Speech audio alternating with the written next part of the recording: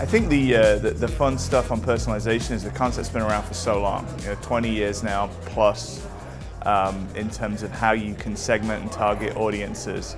But what's really exciting now is the technology is enabling us to actually do that on an almost one-to-one basis with video and digital advertising.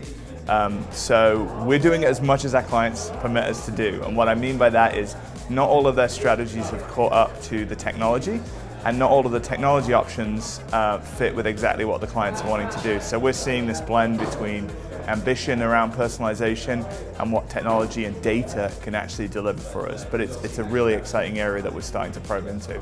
The reality is programmatic's here. It's here to stay. It's accounting for more and more of the budgets over time.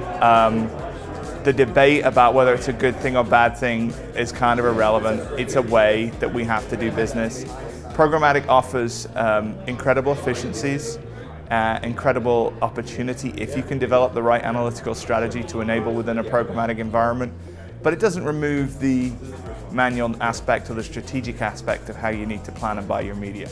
So our approach to programmatic is we're very welcoming to it, very supportive of it. But really programmatic is about optimizing a strategy or a set of analytics that you've already decided upon and determined. It's not really a black box solution. You have to think through and develop everything you need from the beginning to the end, which is the same as any media execution. I was at a conference recently and there was a group of folks there that was still kind of debating whether that programmatic is it here, is it coming? It's like, no, it's here. We have to accept it. It's ready and rolling right now. The reality of mobile is the same as what I just referred to programmatic. It's here. It's beyond, by far and away, an accepted part of the ecosystem. What we do is make sure that the client has a mobile strategy, or at least a mobile aspect to its strategy. One of the things we did very recently just on the site build side was that we launched VW.com. We built the desktop site a while ago, we then built the mobile site, and we optimized the experience for the mobile environment. And that saw incredible growth in mobile lead signups on the mobile site. So that was really getting our house in order at the front, advising our clients to have that strategy. And then as you move forward, as you go through it, the same logic applies. Mobile is a part of the ecosystem, it's critical.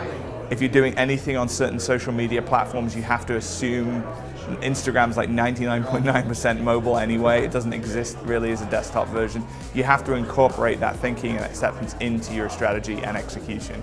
And then you've got other opportunities now with Google allowing for increasing cross-device targeting and cross-device analytics. Admittedly, all hooked into your Gmail account on Android, but if you could start to see consumers behaving in desktop, in Chrome, in Android, in mobile, you're getting a really rich picture of cross-device activity. So yes, you're absolutely needing to have that cross-device strategy, because you're going to have that cross-device analysis platform very soon as that becomes more widespread. The thing that we believe as an agency, and I personally believe, is that the content has to be original and shareable. And if you can create original content that people want to share, you're going to already pass that engagement hurdle and connect with consumers in a more meaningful way. And then you can support it with sweepstakes and tricks and tactics after that. But you really have to create the content at the beginning of the process that's original and connects with consumers.